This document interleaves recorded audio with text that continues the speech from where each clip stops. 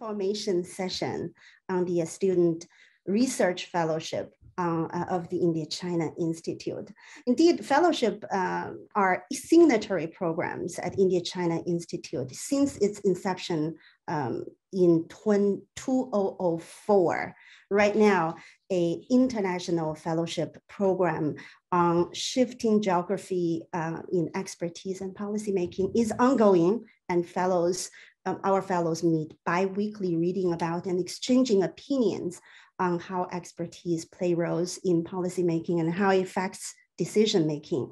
The Institute also closed out its faculty and PhD student fellowship on studies surrounding the pandemic discourse last year. Over the years, the Institute has sponsored this student fellowship has sponsored close to 100 students in 14 cohorts, nurturing the interests of our students' community in their pursuit in the global affairs. The seed money, we feel, which is, I think this year we're setting it out for $2,500 to $3,500 if travel is possible. The seed money really enables some of our students to set foot often for the first time in India or China or both countries. For others, the fellowship allows them to further studies in topics that they have worked on for many years. Young Alan is over there, who was a student fellow at India-China Institute, did exactly exactly that. So the seed money encourages expansion of the vision and their work. We are very excited that the student fellowship is resuming this year. Due to the COVID-19, the program was suspended last year. The inspiration is largely on the insistence of building an international community with the international vision at the new school, partly also encouraged by the student fellows, the last cohort of student fellows whose work, this cohort was 2019 to 2020, due to the COVID-19, their travel due to the COVID-19 and the hurdle of international travel, some of the students were not able to go. Some managed to be in the country. Others who were not able to go was able to conduct research online. So we are inspired by the effort by the research, the research effort. I think that's why we are here today. We're going to hear their stories in a minute of their working on the chosen topics in the last 2 years. Mark Fraser is co-director of India-China Institute. Mark Fraser will talk about the fellowship for a few minutes. Mark, is yours. Okay, thank you, Grace. Welcome to everyone, to the fellows from the 2019-2020 cohort, and to those of you in the room who are here as part of our information session. As you know, and as you've seen from the announcements, we have a new round for the coming year for possibly, we hope, international travel and research in the summer of 22. We have an application deadline of February 1st, 22, at which we will, soon after which we will make decisions and award fellowships. And there's plenty of information on the website about the kinds of application materials. And at the conclusion of the fellows' individual presentations today, we will have time, 20 minutes or so, for question and answer from anyone, and especially those of you who are joining us and are here to learn more about the fellowship program. I want to say a word of really deep thanks and express my great admiration for the persistence and patience and real dedication that the 6 presenters today have shown in overcoming the challenges that all of us have faced individually and in families and in households and in whatever other dimensions, universities and research centers over the last 2 years. But the the research that you're about to hear, reflects that dedication and patience and persistence of each of the fellows who had to quickly adjust to realities that we all have had to face over the last 18 months to 2 years. I also want to say, and this is based on my observations, not just of this cohort, but of several other cohorts in the 10 years I've been involved in this program, in the STAR Foundation Student Travel Fellowship Awards, is that these are amazing catalysts to the intellectual direction that an undergraduate would take in terms of the types of work they might do as a major and indeed as a senior capstone project. I've also seen it transform the intellectual direction of a graduate student, whether they're an MA, getting an MA degree and working on a thesis, or in quite a few cases I've seen of PhD students who are not sure of their topic for their dissertation, but through this summer research award, they are able to go for a couple, 3 or 4 weeks, depending on the costs and the logistics, but come back with a very clear idea of what their dissertation topic will be, and a clear kind of set of directions. That's because they've made contacts, they've gotten an interest, they've seen what's possible. And so I think that that's a really important part of this award as well. And finally, one other thing, just before I turn it over to this year's cohort for their presentations, is that when we say research in India and China, this is for those of you who are considering. We get questions about, well, does Taiwan count? We'll hear a presentation indeed today from someone who did work in Taiwan. We've had presentations, we've had past fellows who've done work primarily in Hong Kong. So when we say China, India, we're broadly defining these topics. If you wanted to study, as we're about to hear today, indie music by a diasporic group performing in Indonesia, that would be considered as a possible topic. We're not just sponsoring research within the actual territorial boundaries of the Republic of India and the People's Republic of China.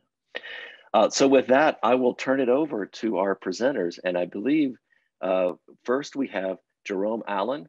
I'll ask each presenter to quickly introduce their background, their degree, and then go on with their project. So please, Jerome, thank you.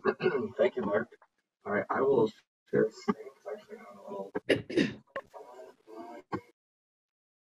I'm going to keep it in this screen just because I have some video content and it's easier for me to toggle. But my name is Jerome Allen, and my pronouns are he, him.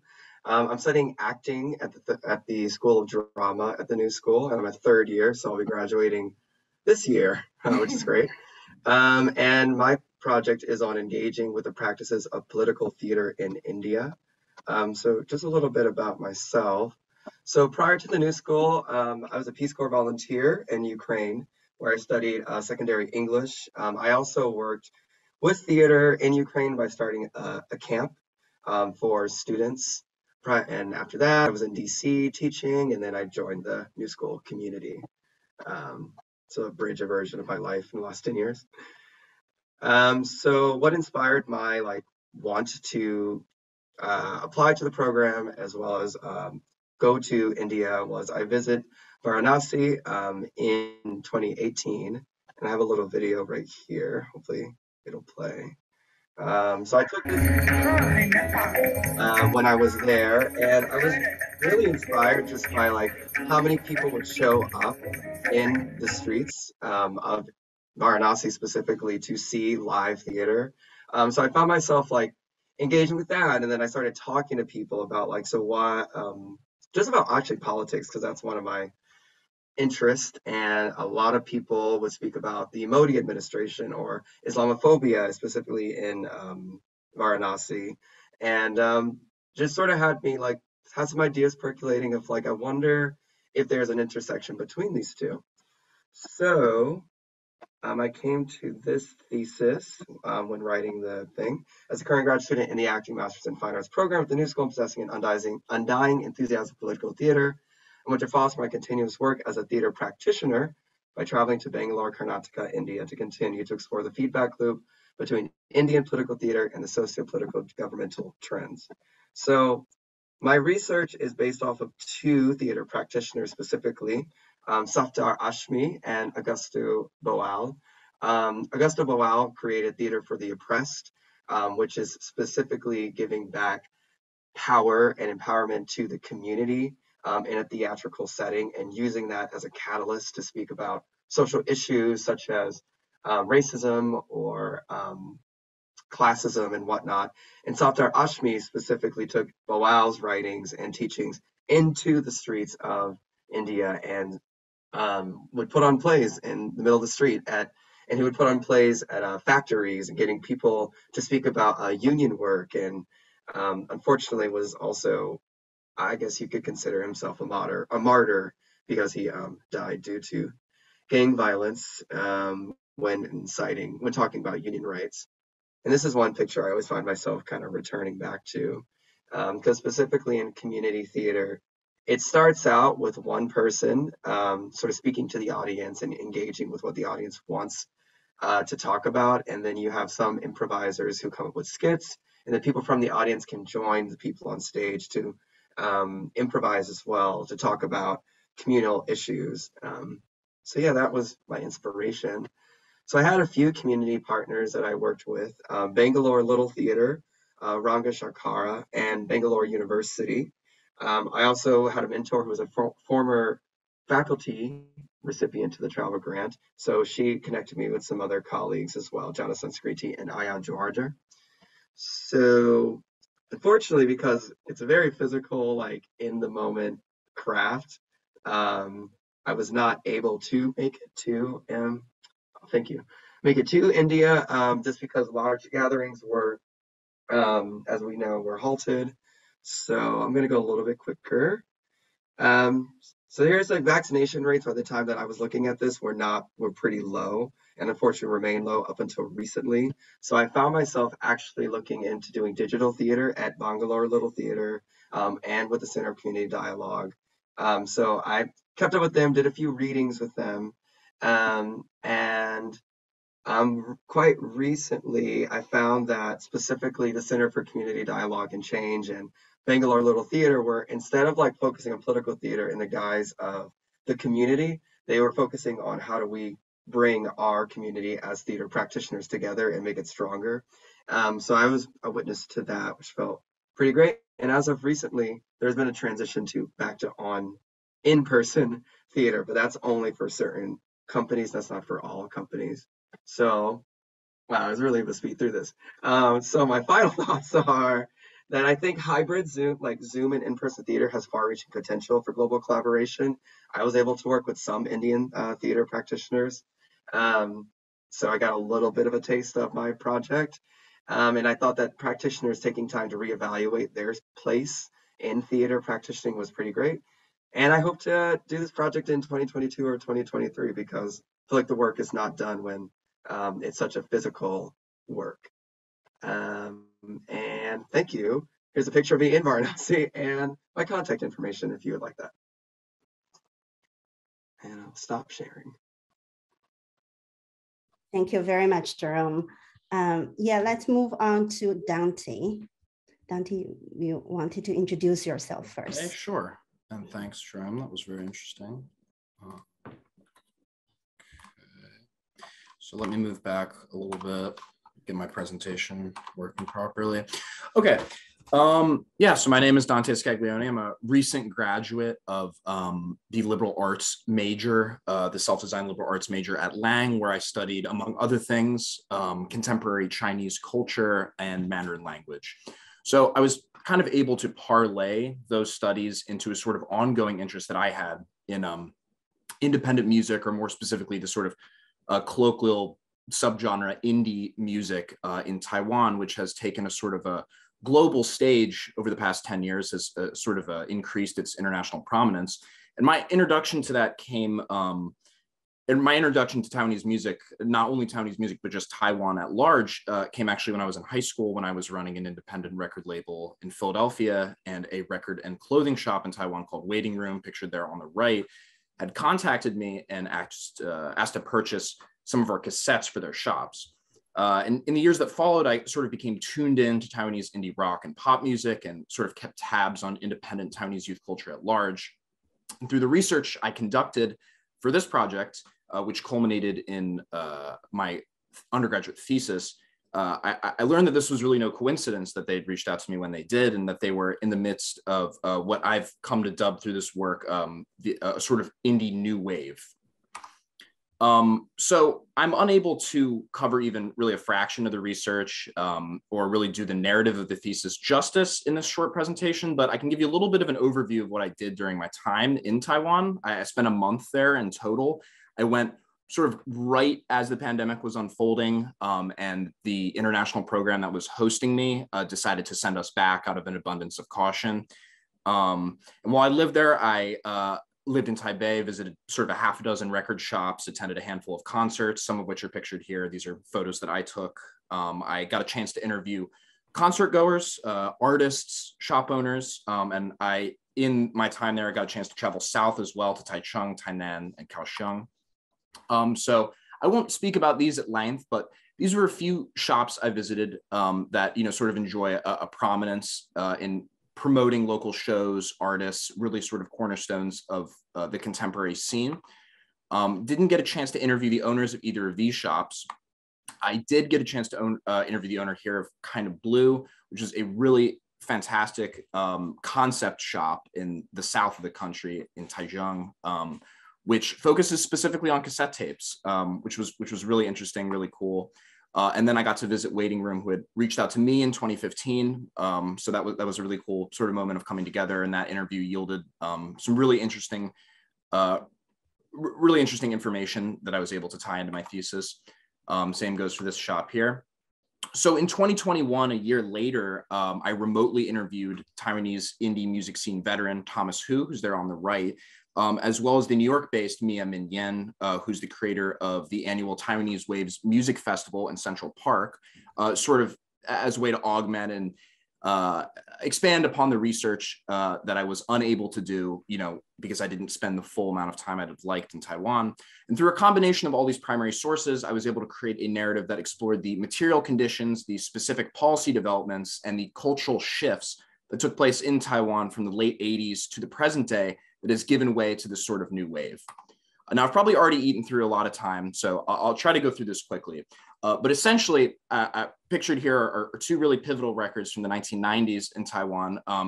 The late 90s in Taiwan representing an important moment in which the state was beginning to fund the production of independent music through some very comprehensive sort of public-private partnerships that I learned both through primary source research and external research was really key in sort of birthing this new wave movement, empowering a lot of artists, not only to reach domestic audiences, but international ones as well, like myself.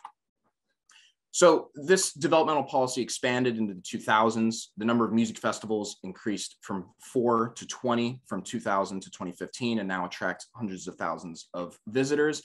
And during this time too, the state began to sponsor through the Ministry of Culture, independent artists to travel abroad, fund international performances. And while just one artist was subsidized in 2009, that jumped to 69 in 2011. So again, because I'm out of time, I'll just wrap up here. Over the last 10 years, Taiwanese indie has sort of come into its own, utilizing this combination of public funding, new modes of networking, and self-directed distribution that have been afforded by new developments in online infrastructure. So what I've dubbed the new wave can be understood as a large group of successful artists that exist in a sort of separate system, running mostly parallel to the commercial Mandopop industry. These new wave indie artists have achieved widespread notoriety in the wider culture, not only in domestic Taiwan, but also a sort of unprecedented level of organic integration into international indie scenes. We saw an uptick in Taiwanese artists touring and collaborating with artists here in the States or in the UK, not only in festivals like Mia Minyan's Taiwanese Waves, which are specific showcases, but also signing with some prominent American indie labels.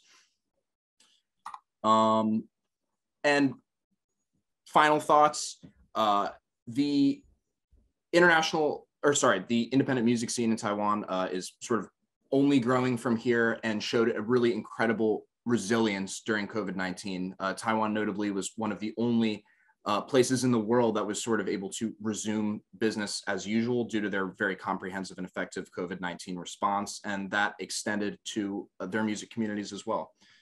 So I hope you found this interesting. Thanks very much. Yeah, thank you very much, Dante. Indeed, Taiwan set at the very beginning of the COVID-19, at least was, did an exemplary work. Let's go on to Aditi. Aditi actually, Aditi worked in the office of India-China Institute for some time. Time really flies. Aditi graduated since already from the New School. Since I'm hearing Grace, you talk a bit about my work there, I'm also showing you on my website because my camera isn't working. So there's a picture of me, that's how I look. But I'm an urban planner and strategist. I studied at the New School at the Design and Urban Ecologies program at Parsons. But my work background is also in, it's a mix of community planning, architecture, research, and graphic design. And I'm mainly interested in learning more about housing and how people build agency for themselves in housing struggles.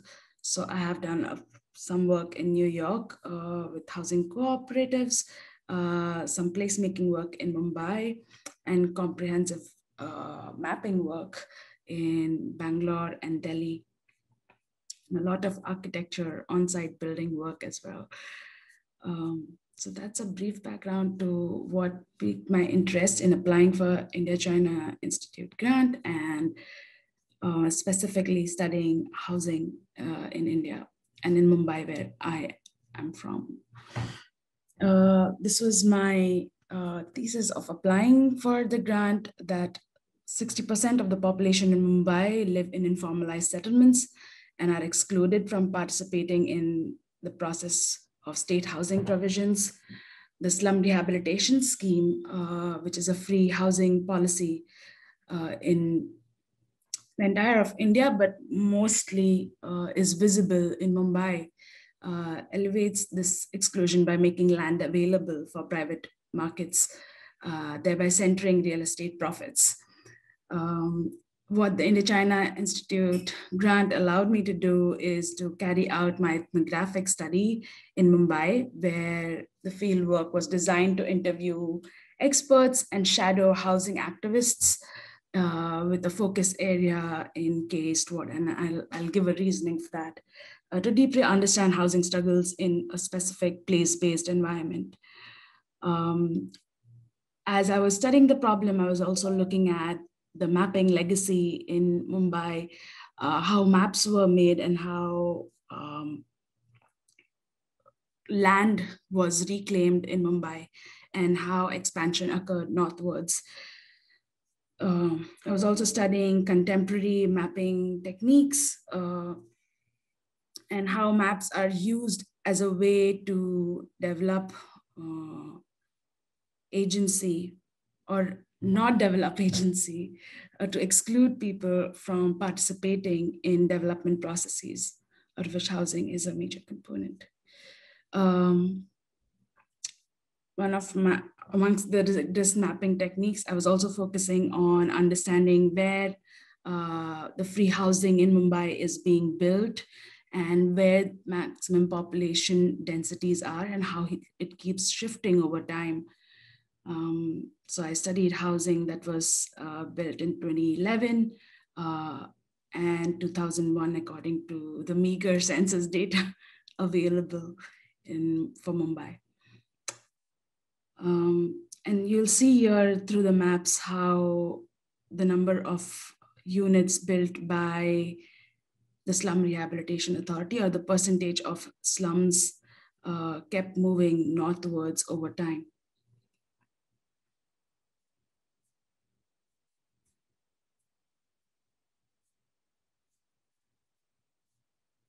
I also studied, broke down each ward in Mumbai to understand which ward has the highest number of buildings built by the SRA. So Mumbai has around, I think, 18 wards. And I noticed that the K East ward in Mumbai has 171 total number of free housing buildings built by the SRA. And it was an interesting site for me to study because the airport sits in the K East ward. There are a number of private investments. There is a theme park in K East ward. So it seemed like an interesting place to kind of understand why the Housing Development Authority was building so many houses specifically in this neighborhood. I also studied, my literature review took me through studying what were the dominant responses to housing over time. So historically, how are nonprofits responding to housing needs? How are government structures responding to housing needs?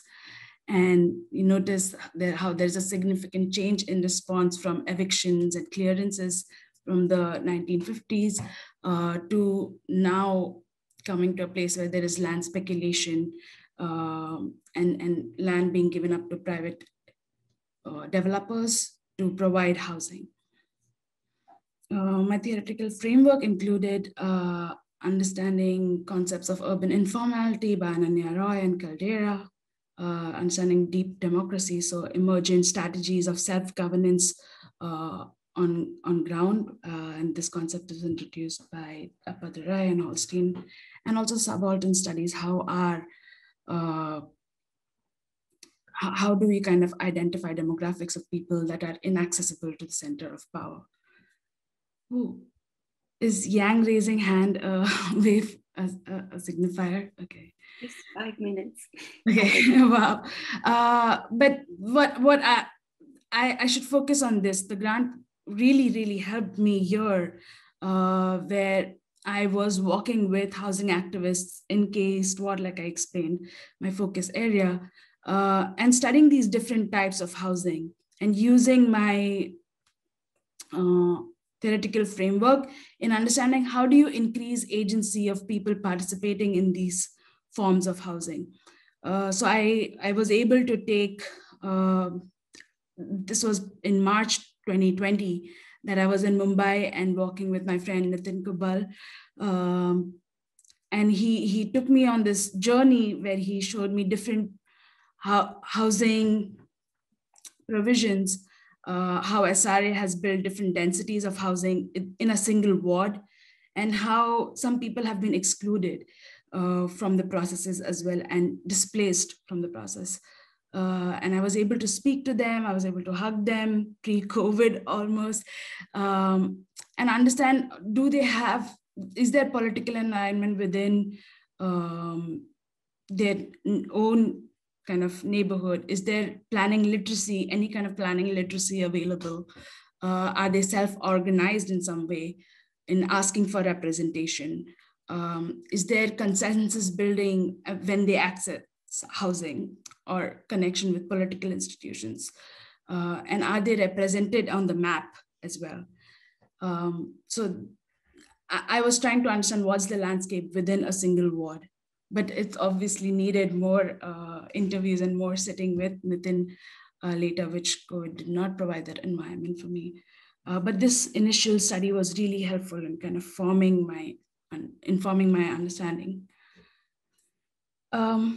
What I came up with, because I was participating, this was also a way I was delivering my thesis for my graduate program. So I was also trying to understand how can a design process be helpful for increasing agency in housing processes. And this is something that I had proposed.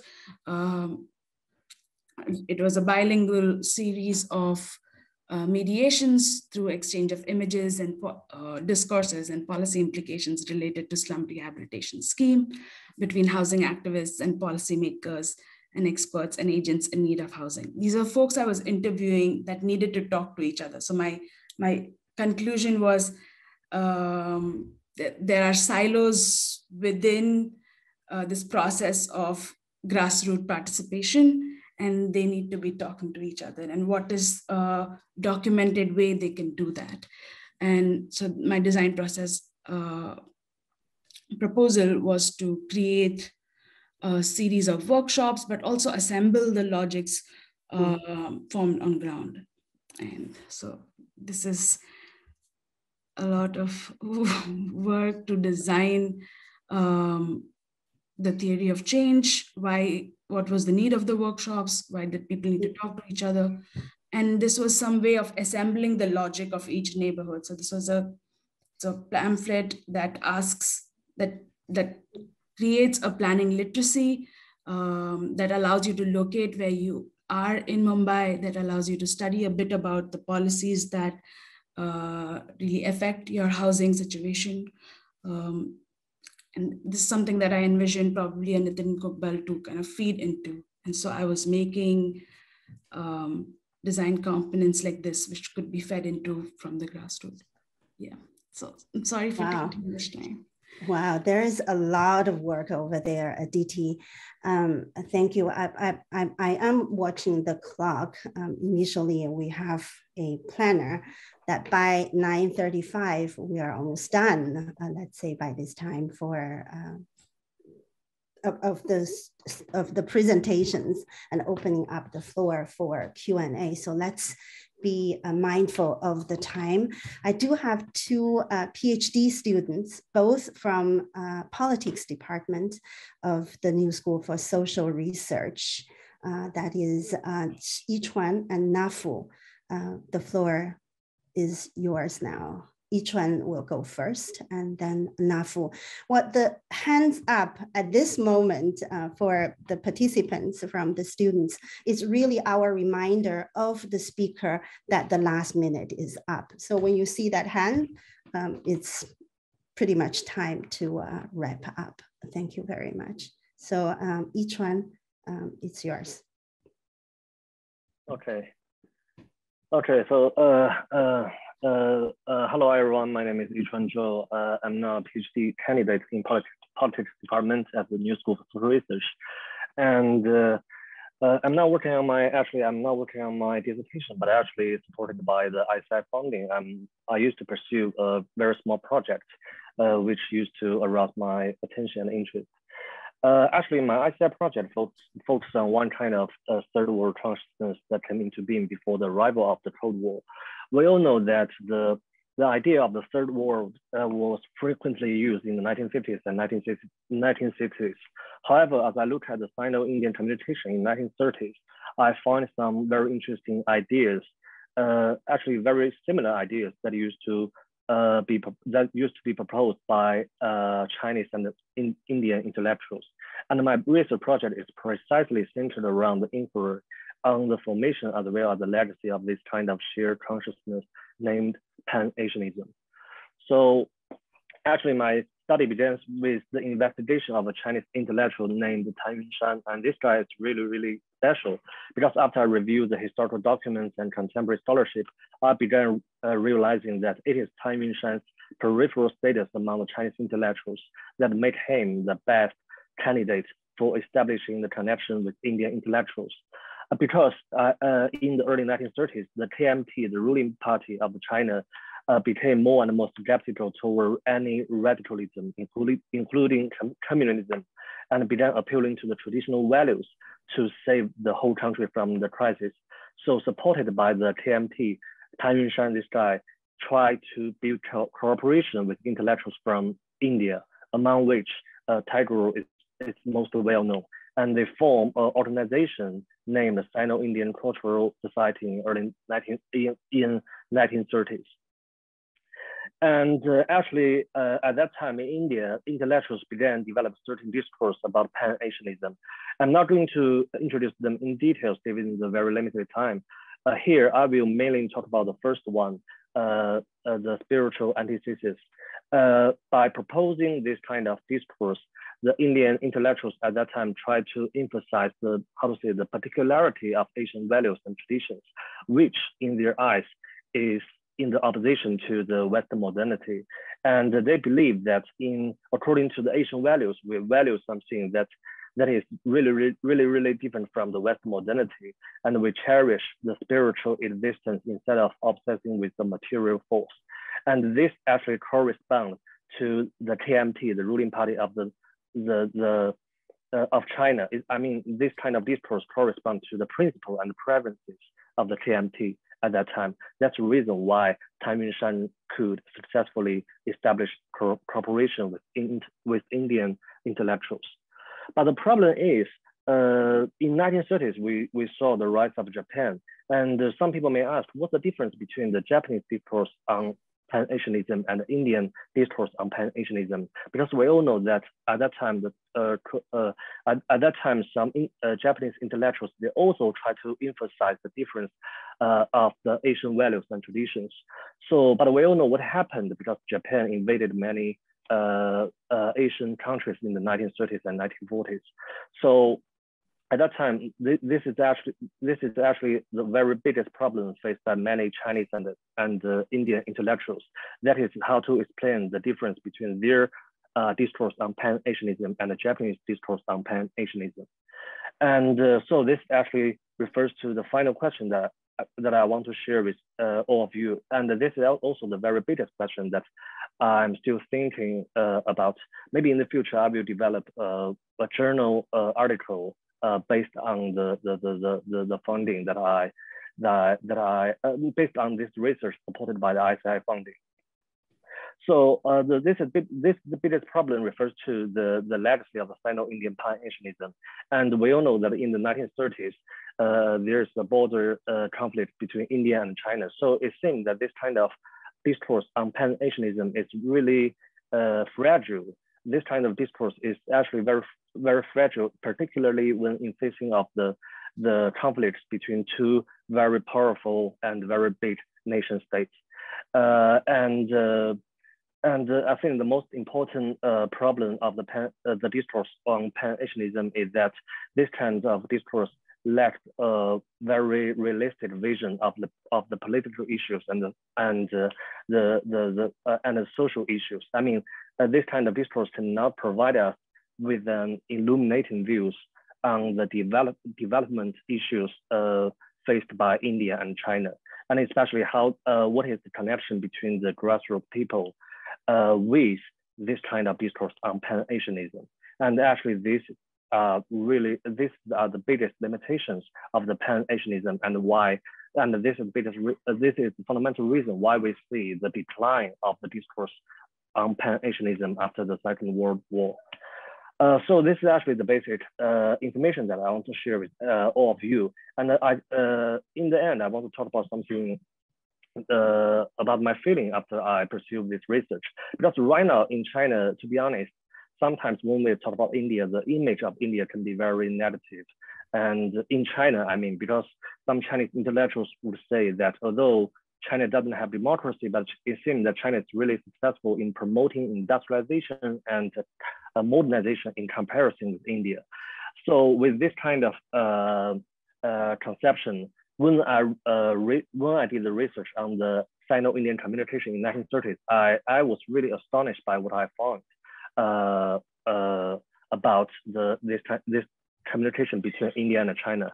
Because as I look at the history of the Sino-Indian communication in 1930s, I find that when facing the rise of Western imperialism, Indian intellectuals and Chinese intellectuals, instead of criticizing each other, they try to form one kind of cooperation with each other, and they really showed a sympathy for each other's experience and the crises. So this is the reason why I propose the idea that maybe before the arrival of Second World War, we actually saw the rise of sort of third world consciousness in India and China. And I think we need to think more about the reason why this kind of discourse declines after after the 1950s and 1930s? And is it possible for us to reactivate this kind of legacy nowadays, especially when we are still living in the area of nation state? So as I say, this is just a very small project I used to pursue, and I hope in the future I can develop this project and maybe finish a journal article based on it. So thanks for being my audience. This is all about my essay project. Thank you. Yeah, thank you very much, Yichuan. I think this is exactly what the fellowship, initially we're talking about. Well, it really helps our people to deeply think about what is happening around us. I think for some, the fellowship was designed as an exploratory travel fund initially. But at the same time, I think, aside from sponsoring first-timers to go to China to explore, it also, allows thinkers, our PhD students, to further their study and expand the research areas. I hope that the audience, some of the students who are here, I saw Helen Tan raised her hand earlier on. We'll get back soon to you. Nafu, here's the floor is yours now. Yeah, thank you. And thanks everyone. And I'm a PhD candidate from Politics Department. And for this project, actually, this is my dissertation project where I conduct ethnographic fieldwork during the pandemic. I follow a network of shoe factories in the Great Bay Area in China. In this research, I'm trying to understand the economic restructuring under the concept of flexible production, but most critically, how is low-end manufacturing transforming its network and strategies in relation to social and political change under the age of smart production AI. And so next slide. And so in 2018, actually, I conduct my preliminary field work, and it shows a great percentage of relocation in low-end manufacturing happens in this region, where traditional recognized as a factory of the world. So from the photo, you can see the empty and quiet production space with assembly lines was there waiting for productions to come back for years, as well as the shifting markets towards e-commerce is fundamentally changing the way of production, or how we can imagine and in practice to restructure the way of production. And for the next slides, and this used to be just one shoe factory, and now it becomes a high-tech park for more than dozens of companies. So, and majority of the companies work as a supplier for electronic productions. And the space is become highly mixed used. Such transformation is undergoing for the past decades. I think the benchmark is 2010, after 2008, the economic crisis. So with the support from ICI, or also from NSSR, I was able to travel back to the region and working in factories and visiting workshops from the shoe production to understand how low-end manufacturing is under the impact of industrial restructuring. So in this photo, I was in a workshop for a chemical reaction process. So in the end of the process, all the metal pieces will have shiny surface with different colors required by the brand.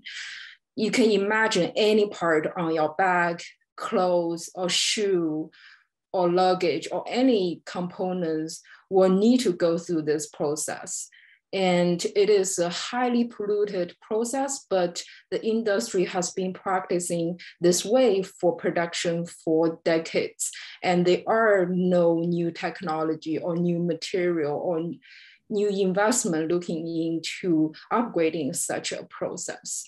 And this is only one step in manufacturing for producing product that we consume every day.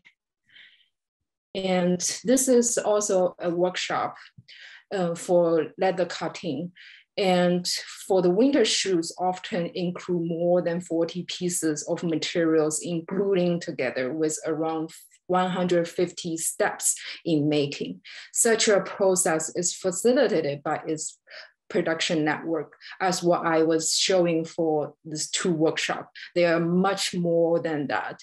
And within the process of making a shoe, majority of the step is lower tech and labor intensive, as we all understand. But the interest part is in recent years, investment and interest is looking at new material development, technology adaptation, and automations. And for my research is interested to look at this coexistence of different form of production. And it is generating a new network of production. Such a network is designed to be adaptive, creative, and fast. The concept of smart production rests in forms of flexible production, where the relationship are changing between human body and machine, the collective and individual data reasoning, and its social adaptation. And I'm currently working on all the materials I collected from the fieldwork and try to work on my dissertation writings. And thanks for ICI and everyone who supported the project. So yeah, that's it. Thank you. Terrific. Thank you so much, Na-Fu. Our last speaker is Xia Li, who is a PhD student at the School for Public Engagement. Things change. I mentioned that Aditi graduated since then, since she accepted the fellowship. Xia Li is one who successfully defended her dissertation just not too long ago. Congratulations to Xia Li. Also, we gave the floor to Xia to present her project. Thank you, Grace. Thank you for the introduction. Hello, everyone. My name is Xia Li. Like Grace just said, I will just defend my dissertation and will graduate in May next year. And this project extends my dissertation and it looks at the social integration of migrant workers in 3 cities in China: Beijing, Shenzhen, and Xiamen. And before I get into the project itself, please let me briefly give us some background information about China's hukou system. Hukou system classifies residents' hukou status by their birthplace. So it divides each one as either urban or rural hukou holders. Access to basic public services such as housing, healthcare, education is only limited to those who have local hukou.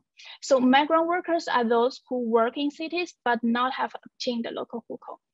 So there are 2 main reasons I choose the 3 cities, like the migrant workers in these 3 cities. One thing is Beijing and Shanghai, they adopt a point-based hukou settlement policy to grant urban citizenship to migrant workers. Basically, it is really assign certain points based on migrant workers' characteristics, such as their educational background, their skills, their age. And only those who meet a very high threshold can obtain local hukou. While Xiamen, on the other hand, take a relatively easy approach. It means like migrant workers just need to provide us some documents and they can get a local hukou. And the second reason is Beijing actually had the lowest migrant population proportion among the 4 mega cities in China, while Shenzhen had the highest. Xiamen, on the other hand, had the highest score on a social integration index of migrant population based on 2017 social integration report. So for these 2 reasons, I choose the 3 cities to kind of show the range of social integration status of migrant workers in China. So my main research really want to see how the social integration status of migrant workers vary across the 3 cities. I proposed a mixed method to conduct the project. For the quantitative part, I took data from China Migrants Dynamic Survey, which is very popular survey focused exclusively on migrant workers in Chinese cities. And in the survey, migrant workers will be asked like about their subjective feelings about these 5 statements, such as like, do you agree with the following statements? Whether you love the city where you live, you pay attention to the city's changes, whether you want to be a member, and or whether you feel local residents are willing to accept you as a member of local community. And for the qualitative part, my initial plan was to go back to China, to go to visit the 3 cities and conduct in-person interviews. But because of the pandemic, I was not able to go back. So I have changed my plan. I will conduct interviews online. And this is still an online process, ongoing process. So today I will just show us some brief results from the quantitative analysis part. So here, this slide shows the distribution of migrant workers' answers to the statement like whether you love the city where you are at. And here, the first 2 bars represent migrant workers from Beijing, the middle 2 from Shenzhen, and last 2 from Xiamen. And the first bar in each city represent whether it's the migrant workers with a urban hukou from another city, or whether it's just migrant workers with a rural hukou. And the yellow bar just represents they strongly agree with this statement, they love the city. And the gray one means just agree. So the blue strongly disagree and the orange disagree. And from here, we can see, regardless 2011, 2017, there were large shares of migrant workers in Xiamen strongly agree that they love the city, followed by Beijing and Shenzhen. And the next one is whether they pay attention to the city changes, and actually the same patterns, we can see the same patterns across the cities. The ones in Xiamen, they are more likely to strongly agree that they pay attention to the city's changes, and followed by the ones in Beijing, and then the last one is in Shenzhen. And about whether they want to be a member of local community, as we can see, migrant workers willing to become a local member, actually in Beijing and Xiamen, they increased from 2011 to 2017, while migrant workers in Shenzhen decreased, especially for urban migrant workers. And about the last one, about the 4th statement, whether they feel like local residents are willing to accept them as one member of local community. And we can see that Beijing had a large, we can see urban workers feel overall, urban migrant workers, they feel more welcome than rural migrant workers across all 3 cities. And but compared with the previous 3 statements, we can see the shares of strongly agreeing with this statement decreased sharply. And about the last one, sorry, whether they feel local residents always look down on non-locals, we can see that Beijing had a large share of agree or strongly agree with this statement than those in Shenzhen, and the last one is in Xiamen. And it's very clearly that rural migrant workers always had a stronger feeling that they are not feeling being respectful than urban migrant workers. But what interesting is the shares of agreeing that they feel locals always look down on them increased in Beijing and Shenzhen from 2011 to 2017. So here, just like a very quick goes through the by educational level means whether someone have at least a high school degree or not. And actually the same patterns apply to 3 cities. And the difference actually is not that big between those with a high school degree and above and those who do not. But the overall is those who with a higher school degree are more likely to feel more welcomed and have a higher social integration status. So overall, I would conclude that migrant workers in Xiamen, in general, they felt more welcome and had better social integration than those in Beijing, with migrant workers in Shenzhen has kind of the worst experiences. But by their hukou status, migrant workers with urban hukou in other cities generally did better than those with a rural hukou. And by educational level, those with higher educational levels, they feel more welcomed and have have better social integration status than those with a lower educational attainment. So that's it. Thank you. Thanks, Jia. I think given, Helen has a question. Well, I just wanted to say a quick word. Manjari Mahanjan is a co-director at India-China Institute too. She's in the room, obviously participating in this round of discussions. I think, this is not meant to be a very formal presentation. It is a formal presentation by the fellows. At the same time, it is it's a meeting. It is a meet-up meeting for all to be engaged, to ask questions, especially those who probably are new to India-China Institute and these programs. I see a few faces over there, our students. I think we'll just open up the floor to questions, but at the same time, Manjari, if you wanted to probably to summarize and also pose questions, that would be great. Thanks, Grace. I think given the time constraint, let's focus on if any of the other participants, not the presenters, but others have any questions about the fellowship and especially the impending round of the fellowship for this coming summer. That's a good idea. Helen, I thought I saw your hand up earlier on.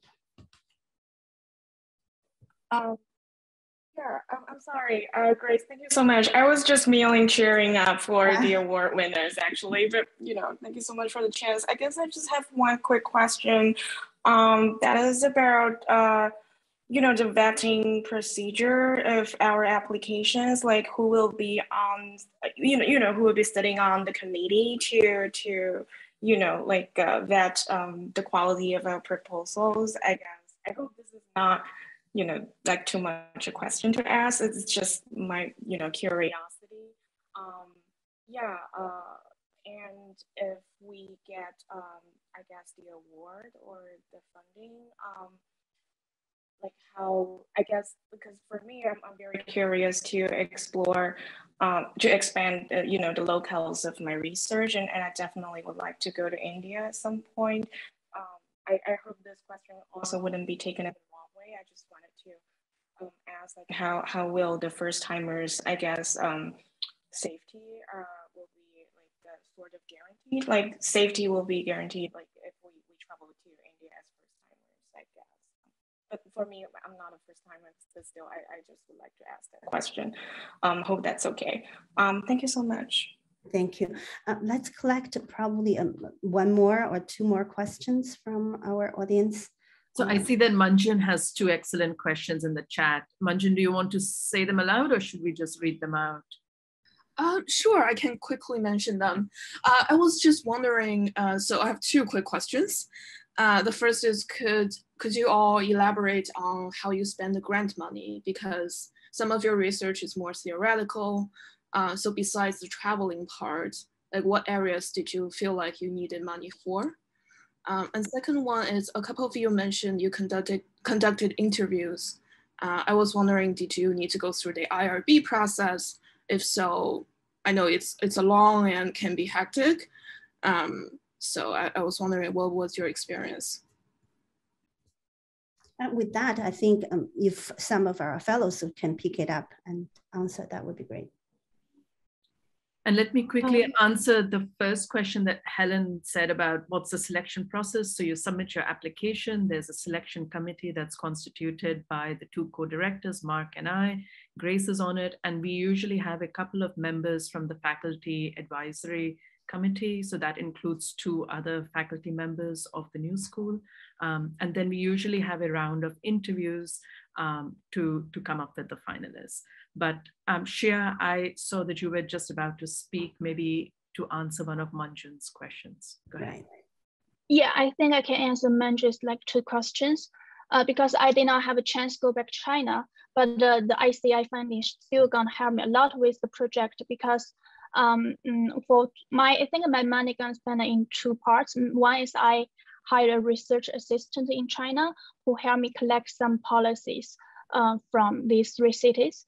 Another thing is in order for me to recruit interviewees to participate in this project, I allocate a certain amount of money for each one, kind of as incentives. So that is how I spend the most of the grant money. And the second question, yes, especially if you're gonna interview, what do we say, like the vulnerable population of the society, or like including children, you definitely need to go through the IRB process, and it takes very long. So I suggest you, if you are thinking about doing these interviews, you should start it as soon as possible. Okay. Grace, did you want to address the question about safety and logistics if students actually do travel to India or China? Yeah, well, in regard to the safety, I think this is a very particular year, right? So it is what we all have concerns as to whether international travel is safe or not. In the past, the same, when you travel internationally to a foreign country, I think some of the obvious things are, we just need to attend to it.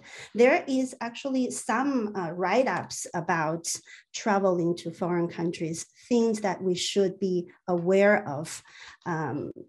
When you are entering into the country, places where, even within the United States, places where you travel,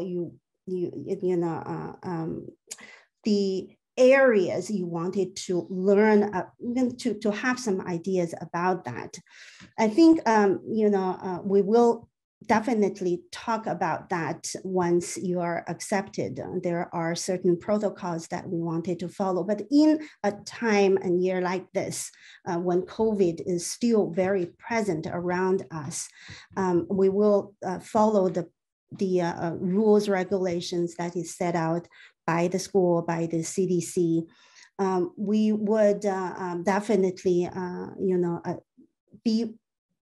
we wanted you to be aware of that, but we, at the institute level, we would also wanted to,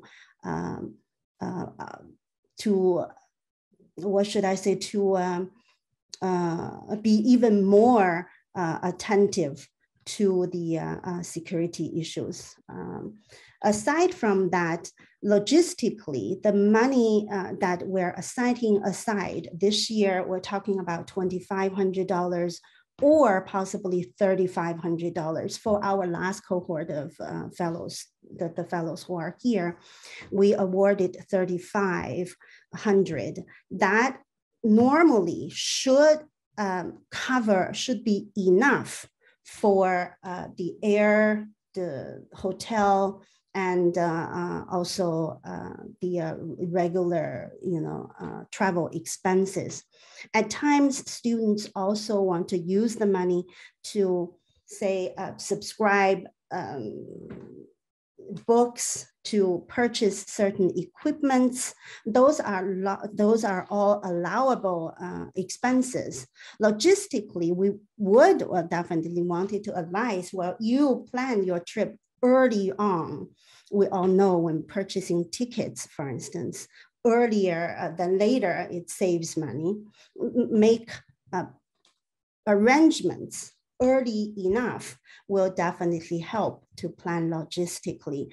For this year, as to whether we are able to travel is yet a question. So for now, we're talking about online research.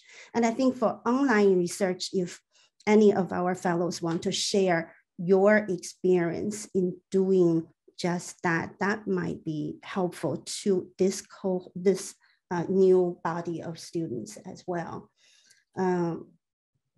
I would say perhaps Xia, you have done quite a bit of that. Would you like to say a few words? Sure. So about me, because my project includes two parts. One is like an online collection of policies and data. The other side is about the interview. So I think one possible way of like you may have some cost of online searching is sometimes you may need to pay to kind of get access to certain data you need. But in my case, the data I am using to analyze it's kind of free for downloading. But I think in some cases you may need to pay certain fees to get access to certain data set. So that is one thing.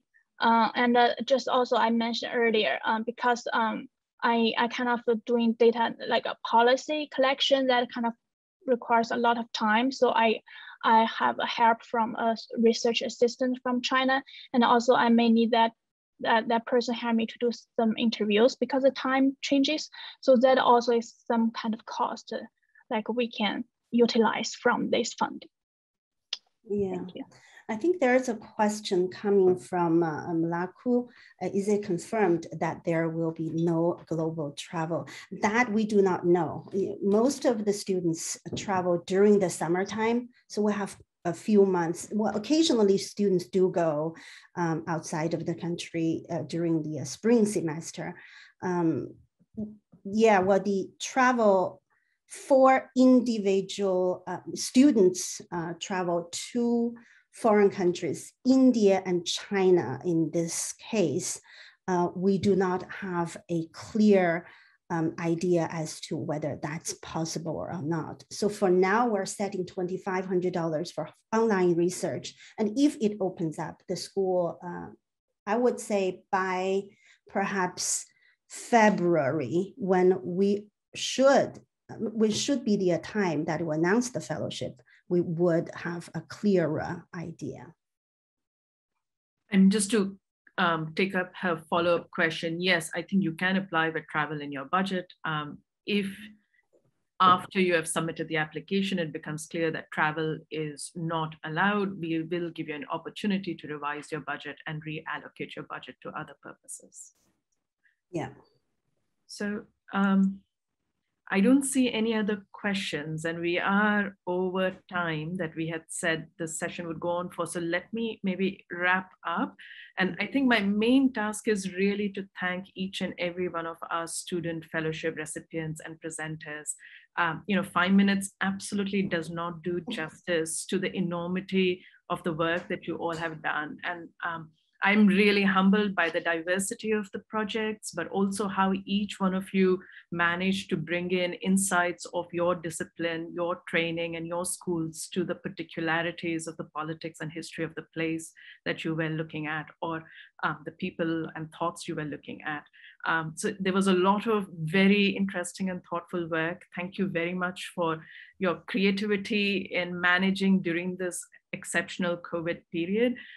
But I also saw it not as, a lot of work, but in some ways that also really pointed to new trajectories and new fields and kind of incomplete journeys that still need to be undertaken. So a huge congratulations and huge applause to each one of you.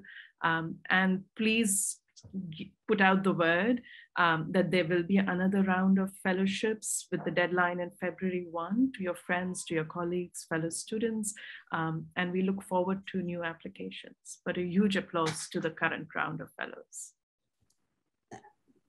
Absolutely, yeah. This is absolutely an exceptional year. Our fellows, I think yours is really not a year, but 2 years endeavor of work and dedication too. And I'm glad that we have this opportunity to share your work, to share, to celebrate, your fellowship with India-China Institute.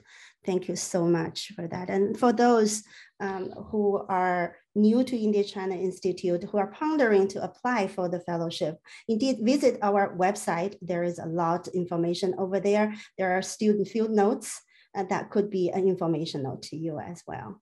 So with that, we thank you everyone for your participation.